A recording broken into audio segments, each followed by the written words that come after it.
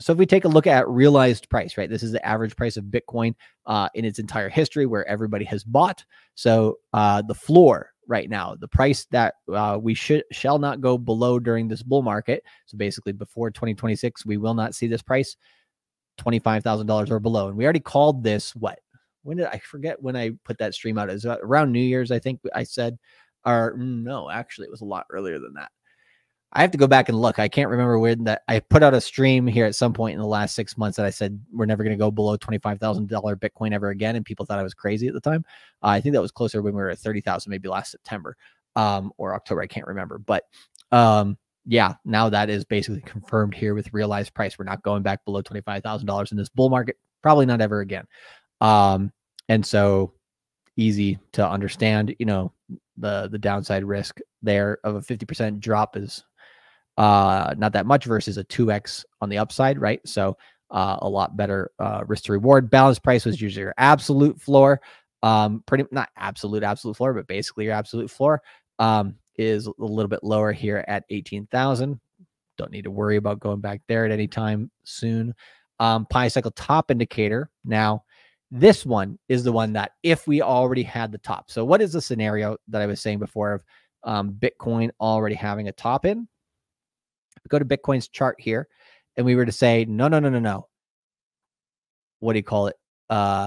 Basically, you could look at it a number of ways, right? If you look at this wave 4 here and wave 5 happening here, then you call this an A, B, and then you have a C wave, which is basically the same as this A wave here. You just have that move all the way back down to $15,500 Bitcoin. This was just a bounce at a bear market, right? That could happen. I think it's highly unlikely based on its 4-year cycle. But if that did happen, something along those lines, then that could be your local top. But the reason why that is probably highly unlikely is because we do not have this pi cycle top indicator marking this as a, you know, an important top. It did mark the top of that wave 3 of 5 as an important top. So yeah, it's been pretty on point here, and this is coming closer together as, you know, basically what do you have to see here is when the yellow crosses that green line, right? If you want to see this, you can go into lookintobitcoin.com.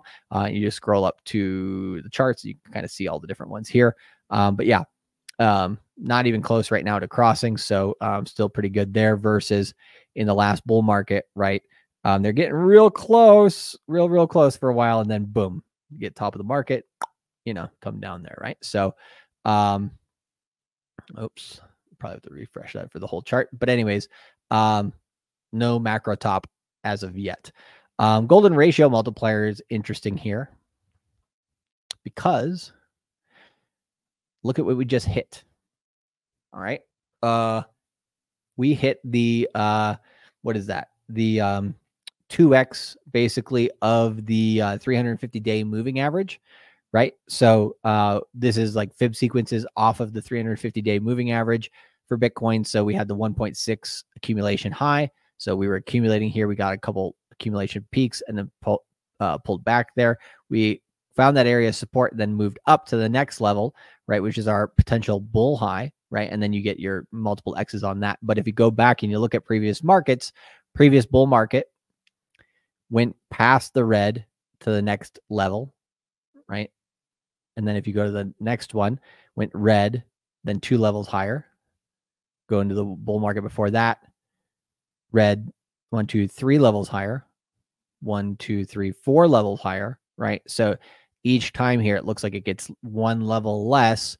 And so in terms of, you know, we just hit the red here, which is currently at about, you know, $66,700. That's where that red line is. We just hit that. So we might get, you know, that nice 30% dump here, come back a little bit below the green line, get some more accumulation going before we continue here. But this is one way to kind of look at, you know, has Bitcoin moved too far too fast? And that red line should be an area where when or if Bitcoin hits it, is an area to have a little caution.